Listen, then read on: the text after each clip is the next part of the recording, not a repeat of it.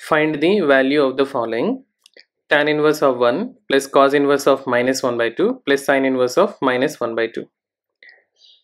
So let us consider tan inverse of 1 is equal to alpha and cos inverse of minus 1 by 2 is equal to beta and sin inverse of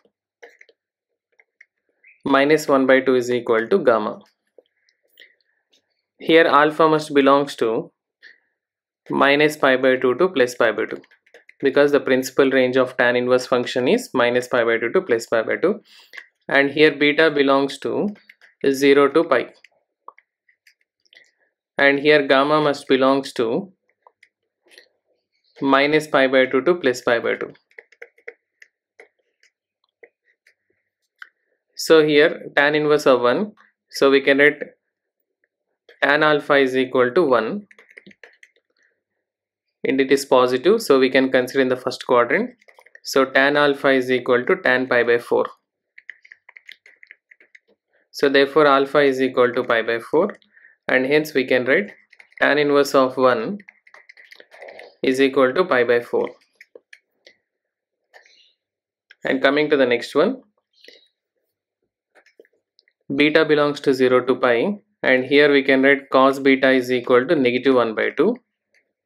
So cos is negative in the second quadrant, so we can consider cos beta is equal to cos, it should be less than pi, so pi minus, and since we know that cos 60 degrees is 1 by 2, so that is pi by 3, so we can write cos pi minus pi by 3, which comes minus 1 by 2. So we can write beta is equal to pi minus pi by 3, that is 2 pi by 3. Therefore cos inverse of negative 1 by 2 is equal to 2 pi by 3. And the next one, sin inverse of minus 1 by 2 is gamma, so we can write sin gamma is equal to minus 1 by 2, which is negative, so it belongs to the fourth quadrant, because the principal range is minus pi by 2 to plus pi by 2, first quadrant and fourth quadrant. So here gamma must belongs to the fourth quadrant. So sin gamma is equal to sine of minus pi by 6, because sine 30 degrees is 1 by 2, so sine of minus pi by 6 we can write. So gamma is equal to, where minus pi by 6 belongs to fourth quadrant, so gamma is equal to minus pi by 6. Therefore sine inverse of minus 1 by 2 is equal to minus pi by 6, and hence we can conclude now tan inverse of 1,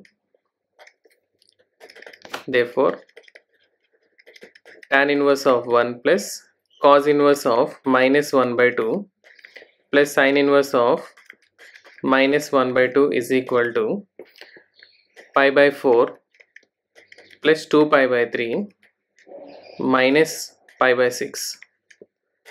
So which equals to, the LCM of 4, 3 and 6 is 12. So you can write 12. Here 4 3 times, so 3 pi, and here 3 4 times 4 to 8 pi, and minus 6 2 times, so 2 pi. So we can write here 3, it comes at 3 plus 8 11, 11 minus 2 9 pi, 9 pi divided by 12, or we can cancel here 3 times 3 3 times 3 4 times, so we can write 3 pi by 4. So 3 pi by 4 is the answer.